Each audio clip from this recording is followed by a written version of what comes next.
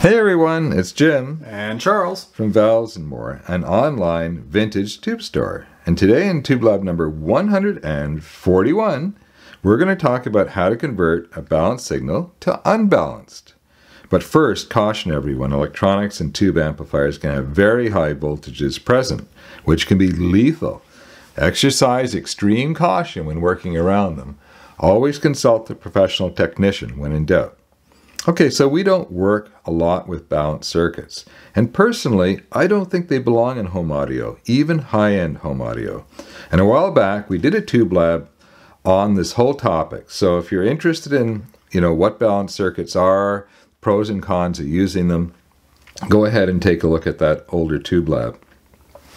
So when our Con Cube's unbalanced 1/8 inch output jack broke on our second unit, yep, both of these expensive units have cheap jacks.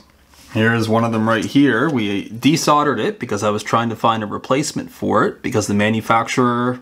Yeah, they won't supply a replacement. You got to go through the dealer. Even though they clearly put a piece of junk in these expensive units, you think they would have just said, Jim, we're sorry. We're going to toss 4 of these in an envelope to you. They actually come on a fairly complicated mini little PCB, so the sub-assembly would be appreciated, A and K. Well, we could have just soldered the jack even if they were willing to send that to us, but this is something designed for a standard consumer laptop, not a high-end piece of audio gear. Now, to be fair, we love our Con Cubes. They are absolutely perfect for what we use them for, and that's basically as a mini base station for our digital source material. For our 2 listening stations. They're very, very low noise.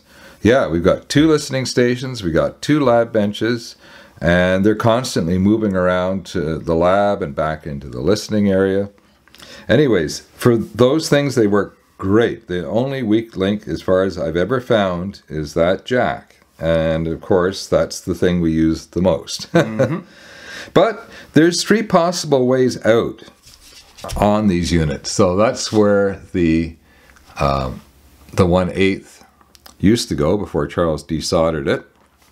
That's the 2.5, which balanced, which I'm not interested in using.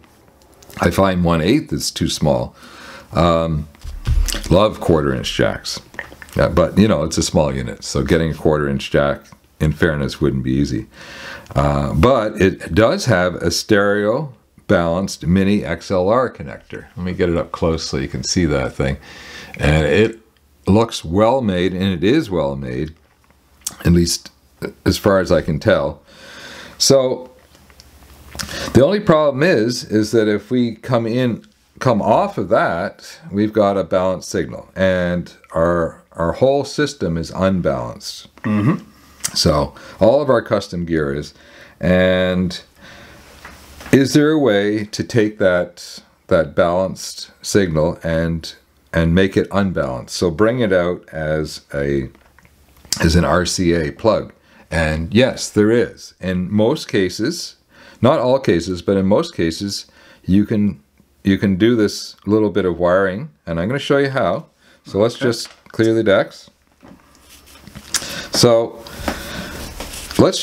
I'm going to start the very basics of what a balanced signal is. I'm not going to spend too much time with it, just to get you oriented. So this is a balanced stereo pair here. So there's a left channel and a right channel. They're identical to each other, except one carries the left audio signal and one the right. So now you have a stereo pair, right? Yep. Okay, everybody got that. So this is called the non-inverting part of a balanced pair.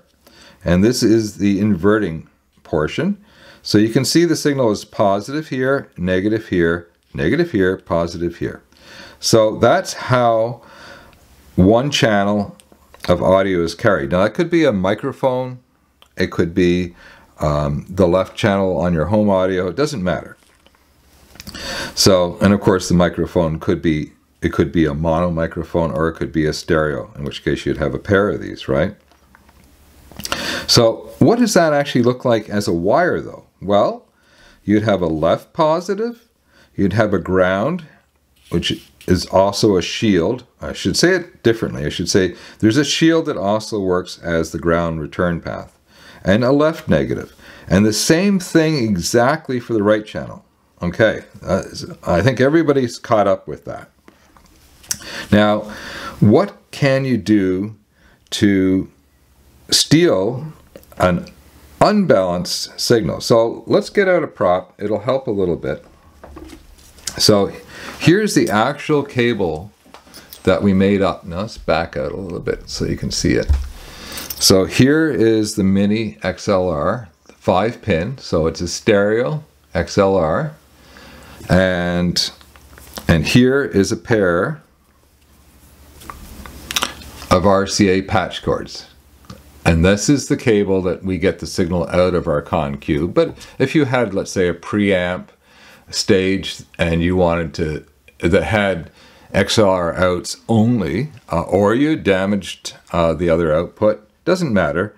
You can make up a cable like this yourself or have a custom-made cable done up for you. So this here at this end is going to be, we have to choose, is going to be, let's say, a left positive and a right positive. So you might think, Jim, you've only got half the audio signal. Well, we've only got half the available audio signal, but we've got the full audio signal itself, the original signal. So you can't take a left positive and a right negative. They're going to cancel each other out. But you can take a left positive and a right positive, and you can combine the shield ground return path. And I've got a wire here, so this will help you a little bit more understand that. So there is your left channel, your right channel, and there's the shield that's also the ground return path. And that is these 3 wires here. Now, by convention, I just pull off the positive phase. But you can do it the other way. You can, without any difference whatsoever, you can pull the left negative and the right negative. You just have to make sure you take both negatives or both positives. You don't want to have a mixed signal. Now, this looks fairly easy, but it gets a little bit more complicated. So let's take a look at the sketch, and let's just zoom in as much as we can. That way, Jim. This is the side of our con cube. So that's this right here. You can see the connector. So all was well and good when I did my first test a long time ago. I actually tested this a long time ago, and somebody online provided the mini XLR pinout. Well, it didn't work, and I thought, well, something's not working right with this unit, so I gave up on it. And then Charles did some research, and he realized that this is not the standard, industry standard mini 5-pin mini XLR output, is it, Charles? Well, it's not the standard pinout for it. The plug is the same. Yes. But Astle and Kern have done something a little bit different here. They reversed 2 and 3, and they reversed 1 and 4. So they've essentially flipped the standard pinout. So there's 2 reasons why they could have done that. One, well, it might have been an accident. It might have been a mistake at the factory or at the design stage, and they just built it that way. Or they might have wanted you to have to use a proprietary cable. Yeah.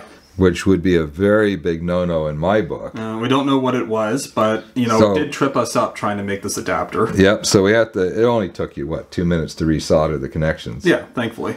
Yeah, and thankfully somebody in Japan, I think, it was in Japanese, it was a review actually of the con cube. Yeah, somebody had figured it out already and put up a nice picture showing the pinout. Yeah, very, very clearly with the cables and everything, so you could get completely oriented, because it is easy to get turned around. Yep.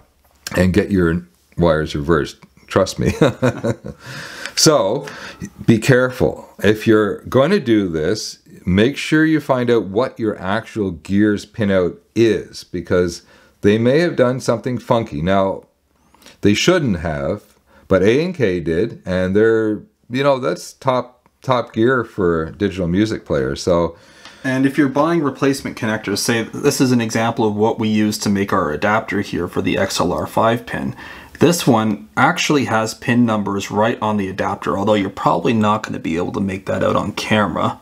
I can hardly see them. And they, of course, are sticking to the correct standard. However, if you're trying to wire it up to the Concube, it's going to be flipped from that. So make sure you pay attention to where the wires actually have to go and not where the pin numbers are, because it's going to be reversed. Yep. Yep. Well, thanks for doing that work, Charles, because what was the one thing after all this frustration, and I got to admit, I was a little pissed off at Astle and Kern. Maybe a little more, just a little bit. What was the thing that was a surprise to us? Oh, it seemed like the sound actually improved out of that connector. The clarity improved, and there's actually a big diagram. I'm not going to put it on air, but there's a big diagram showing the signal chain, and what happens with the XLR out is actually, I believe, according to what they're saying, it's actually earlier before a whole amplifier stage inside the NK. So there was some distortion being introduced probably from the internal amplifiers. We don't need those amps.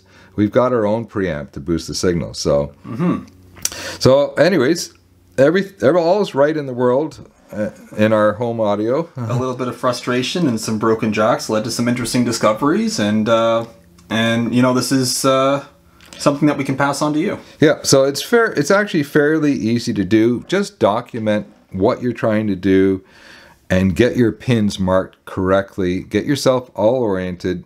And if you're working with a mini XLR, you're going to have soldering skills, because you've got to work with very small wires. And there's all different versions of them too. So make sure you get the correct pin out for your plug, for your equipment, everything, and then you can make up your cable. Yeah, a lot of modern gear, though, preamps in particular, even DACs, use the standard XLR connectors, which are much bigger, much easier to work with. Oh, they're beefy. They're beefy, and I like beefy. Okay, well, what's been happening over at Melotone Kits? Well, let's get that off the table, and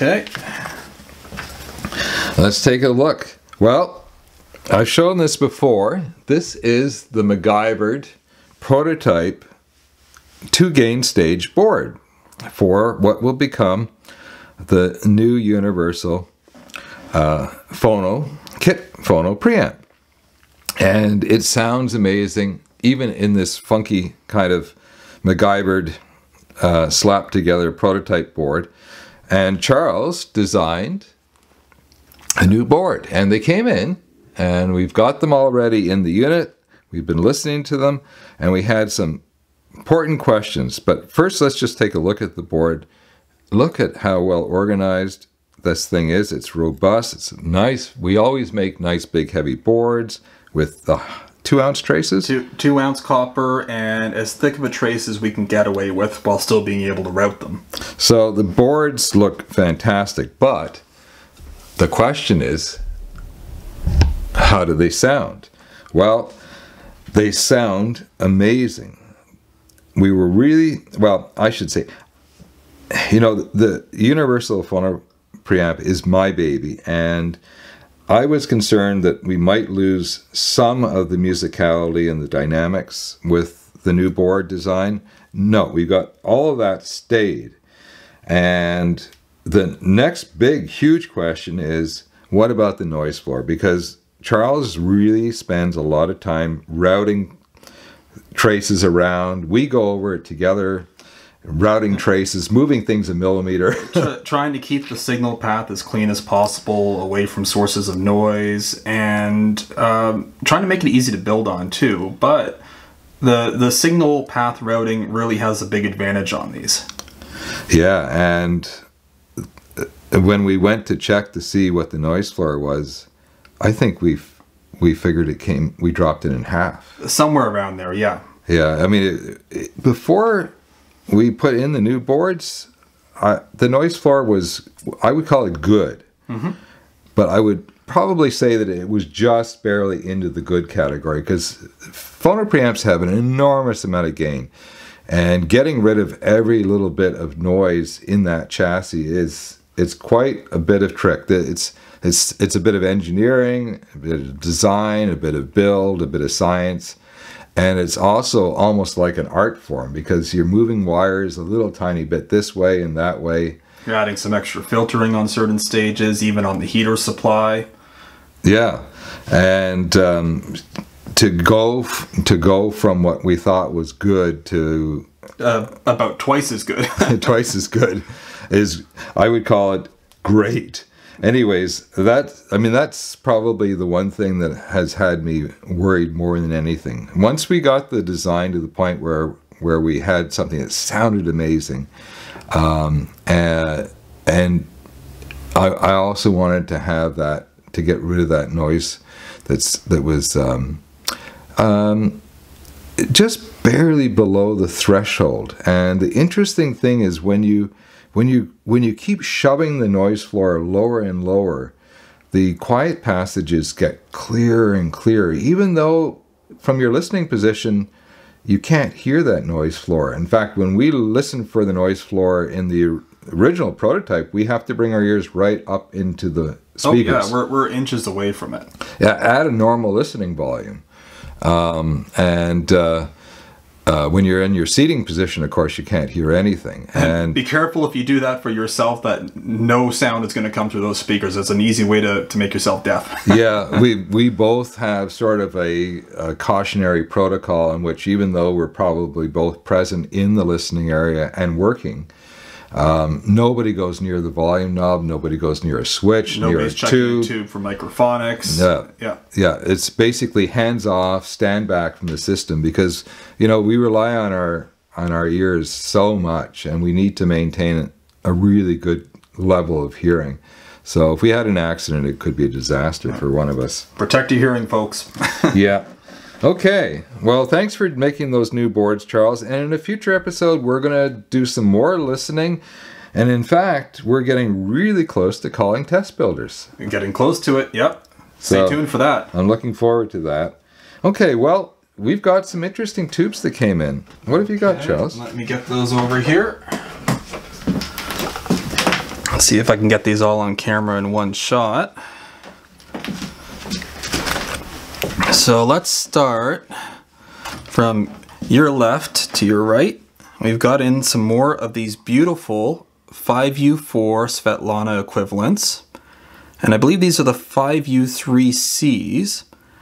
And this, of course, is the black plate version. Now, the black plates, I think we figured were the earliest types, but they did make them simultaneously for some time. With what's called the gray plate version, which is a little bit different. We were looking at the plates just yesterday or the day before, and there's some minor variations in the mica and the manufacturing. Yeah, just a little bit of a difference. And they changed the getter holder too. The older ones all have these sort of angled plate foil getters. Which is pretty unique, but common in the very early Soviet tubes. And later on they switched to the standard saucer one that you see in just about all of them. But what's really interesting about this one right here, and this is a new old stock tube, and it's dated 1952. So this is an incredibly old, new old stock rectifier. Look at this interesting Svetlana logo. Let me see if I can get that properly on camera. So we've got the Svetlana Wing C with a tube inside of it. And I don't think we've ever seen that before. That might be the earliest Svetlana label. Or one of the earliest. This is really interesting, and it's neat looking, and we have a whole bunch of these matched up. I think ranging from the 1950s to the 1970s, all new old stock and ready to roll. Yeah, we got almost a full case in of mixed tubes. What happens a lot with suppliers in Eastern Europe is they'll gather up as much of a certain type of tube as they know that I'm interested in or we're interested in, and they're just thrilled to find any new old stock black plates. So we'll end up with a shipped case of 1952. In this case, yeah. I think the oldest tube was 1969 or something like that. Most of them were in the early 60s and in the late 50s. Yeah, so that's pretty nice to find. And we've got in some more of these really nice 7193s, and these are the double top cap single triodes. And the 7193 is in the CB6 family, right? CB6 and 2C22. There's probably you know, almost a dozen names for these different tubes because all the allies use them, just like we talked about, and I think it was a couple episodes ago. And but they're all basically the same. They're all basically the same tube. They're all single triodes that were meant for radar use. And the Kenrads tend to be some of the more popular ones out there. So we've got some beautiful new old stock examples in, like this guy. Let me get it in focus. And it's nice to find them with the bases in this condition. Sometimes they're cracked, sometimes the labels are worn. So this is just absolutely beautiful. And so are the boxes for them too. Here's one of those great military boxes. And you can see that it was made by Kenrad for Hazeltine Service Corporation. I guess they probably had a military contract at some point, and they got the tubes made by Kenrad. So we've got one of those, and we have a couple of interesting 9-pins. Now we've been talking a lot lately about the 6GU7, and this, of course, is its cousin, the 6CG7, which is the much more well-known version because it is the direct 9-pin equivalent of a 6SN7. Whereas the 6GU7 has it's a small difference in specs. I think the mu is 3 less or minus. Something like that, 20 versus 17, which is almost negligible. Now, we've tended to avoid picking up these tubes because just like the 6SN7, there is a huge variety in them. It's very hard to match them up. It's hard to find them in large lots. But we were lucky enough to find a lot of these beautiful RCA clear tops. And anybody that knows anything about RCA knows that the clear top version of their tubes, they're sought after. They're rare. They tend to be great sounding. And I wonder why. I wonder if the clear tops were pretty much all made in the Hartford factory, and there's some mojo that was going on in that factory. Something was going on. Something was going on, and these are really hard to find, but we managed to find a whole bunch, and we've got some matched pairs in the store of them now. So these are some beautiful tubes, and it's another great 6SN7 replacement if you want to get some 9-pin to octal adapters, or you can run them in an amplifier that was meant to take them. Excellent. Well, thanks for, you found those. Thanks a lot for doing that, Charles. I'm still amazed that we can find some really beautiful new old stock tubes. And we've got some really great stuff coming in large quantities. So this segment's going to be more interesting.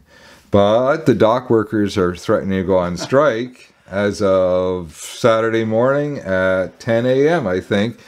And we've got stuff sitting in customs now that's been there for how long? 2 to 3 weeks at least. I think the little buggers have already done a work slowdown. So anyways, who knows? Eventually everything does come through. So just have to be patient.